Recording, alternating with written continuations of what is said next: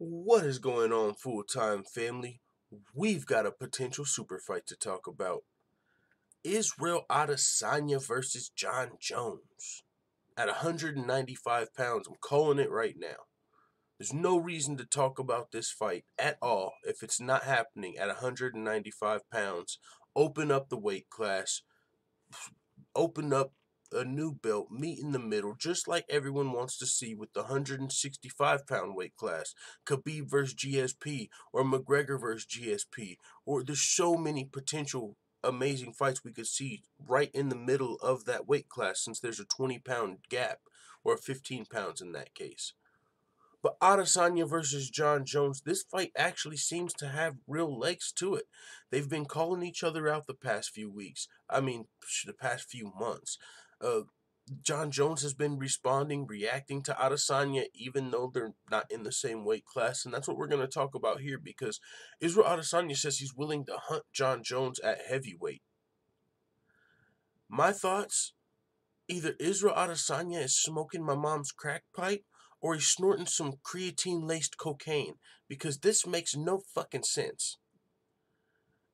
Beep, beep, beep. Israel Adesanya needs to back it up and pump the brakes. This man is a small middleweight. I've seen him weigh in at 183 pounds. That means he makes middleweight easily. He hasn't even sniffed a 205-pound fight. Now this motherfucker's talking about fighting the greatest of all time at heavyweight. What? Pump the brakes.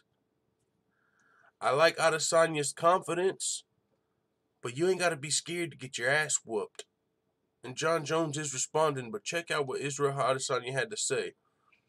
He said, I saw something on Instagram. By the time he goes to heavyweight, who gives a fuck about weight? I never give a fuck about weight. Since when? It's never been an issue for me. I've been in heavyweight in boxing and kickboxing. I'll do it again in MMA. So it's never been an issue for me. He can try to run to heavyweight, but I'll chase him down. I'll hunt him down if I have to. Let's break that down right there. This ain't boxing or kickboxing, homie, and I'm sure you know this. So it sounds good, but any MMA fan knows that weight matters a lot more in MMA than it does in boxing or kickboxing. Way more.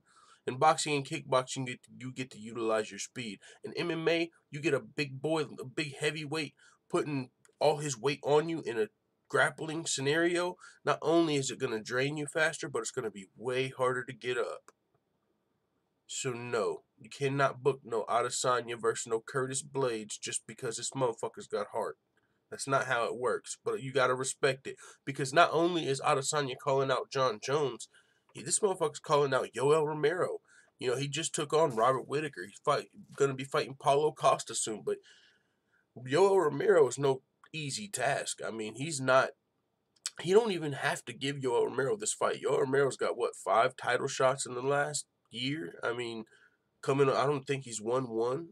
Arguably the one with Whittaker. Some people believe Yoel won, but if Adesanya wanted to, he could just wait for the potential money fight with Paulo Costa, because that's a fight that a lot of people want to see, that he's risking by taking this Yoel Romero fight. And it's a very dangerous fight. So, I mean, just in the fact he's calling out Yoel Romero, the fact that he's talking about fighting John Jones at heavyweight, he's definitely got heart. But like I said, you don't got to be scared to get your ass whipped. And John Jones is responding. John Jones is saying, at the end of the day, this isn't K1. This isn't whatever league he used to fight in. I've watched him stepping over here, and literally, I've watched him with his legs stiff. His swagger is exciting to the fans, but I know 1,000 people like him. I grew up with people like him. He doesn't impress me the way he impresses everybody else. He's scared. That's all it is. When he says you've got to respect the game or the game will humble you, he's talking about not fighting me or beating his ass because he's scared. When you let a fighter like me know that you're not prepared to fight me today and you wish you had another year to prepare and all that shit, it lets me know your mental state. That's all I need to know. So John Jones, man, and that is facts.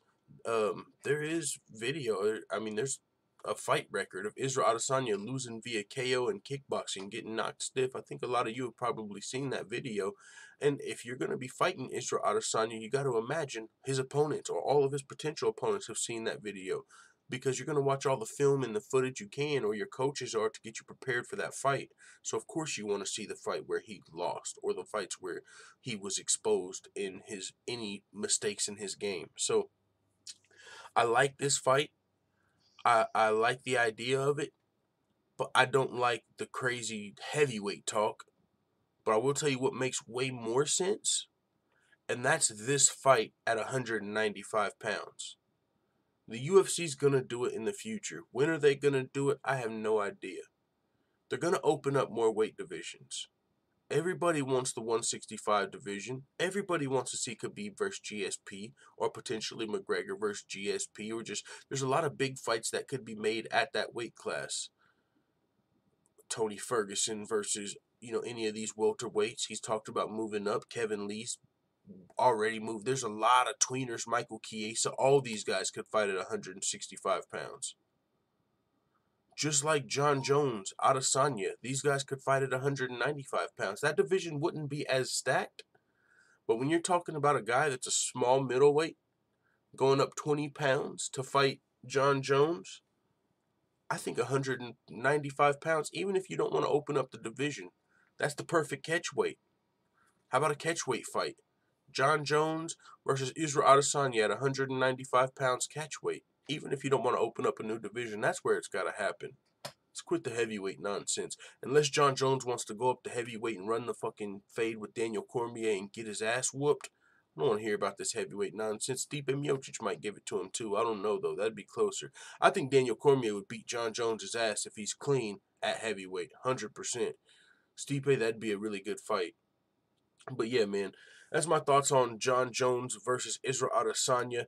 Dana White's not open to booking it right yet. He said only under the right circumstances. I would imagine those circumstances being if enough fans call for the fight, if it was at a catch weight, yada, yada, yada. And then one last little PS on this video I wanted to talk about. John Jones is going to be fighting Dominic Reyes this coming up week. And he's talking about, a lot of people have criticized John Jones and his eye pokes and oblique kicks and everything that people think John Jones does that's a dirty fighter.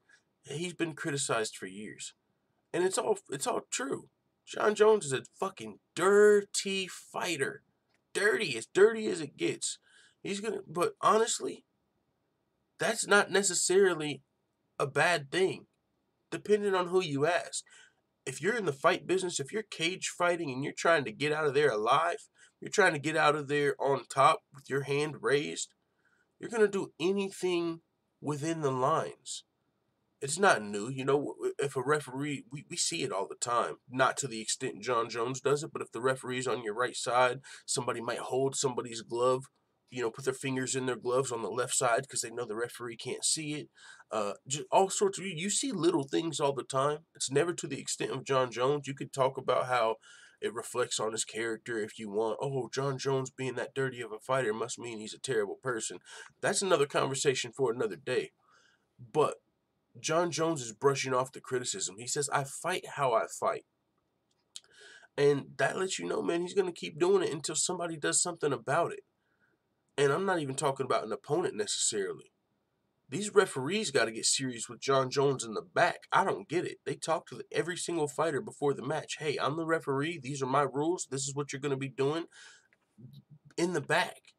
So I don't know why one of these motherfuckers ain't like, hey, John Jones, you ain't going to be eye poking. I'm watching for eye pokes today. One of the reasons these referees need to start taking points or something like that, because John Jones isn't going to change his fighting style. I mean, there's a documentary I watched a while back ago on Netflix, and it's called like The Fight Business or The Hurt Game, and John Jones is in it, and he's bragging about how he pokes people in the eyes. He's like, yep, I keep doing it, and I haven't lost yet. And he like laughs after it, like, whoa. You compare John Jones to somebody like Roxanne Modafferi, the complete opposite sides of the spectrum. Roxanne Modafferi can see Macy Barber's leg is hurt, and she's going to not kick her in that leg. She's going to start kicking her in only her healthy leg. John Jones sees that your fucking leg is broken a fight, he's going to start trying to soccer kick that motherfucker. That's going to be his new target. He's going to start throwing fucking hooks at your leg. He's not punching anything but your broken leg. No, but yeah, man, that's just, it is what it is. John Jones fights this weekend. I mean, hate him or love him, he's got a good chance of winning this weekend. Dominic Reyes is a dangerous fighter, but he's just not near the MMA experience, combat experience level of John Jones, and athleticism doesn't beat the greatest of all time. It would have to be, he's got a puncher's chance, you could say, but John Jones, it's John Jones. If John Jones loses, the hell, half the Isreal Adesanya versus John Jones talk we just had kind of goes out the window. I don't think John Jones loses this weekend, but it's going to be some good fights this weekend, so make sure you tune in. We'll be doing a fight companion. With that being said, it is what it is. Let the full-time family know what you think in the comments. I'm out.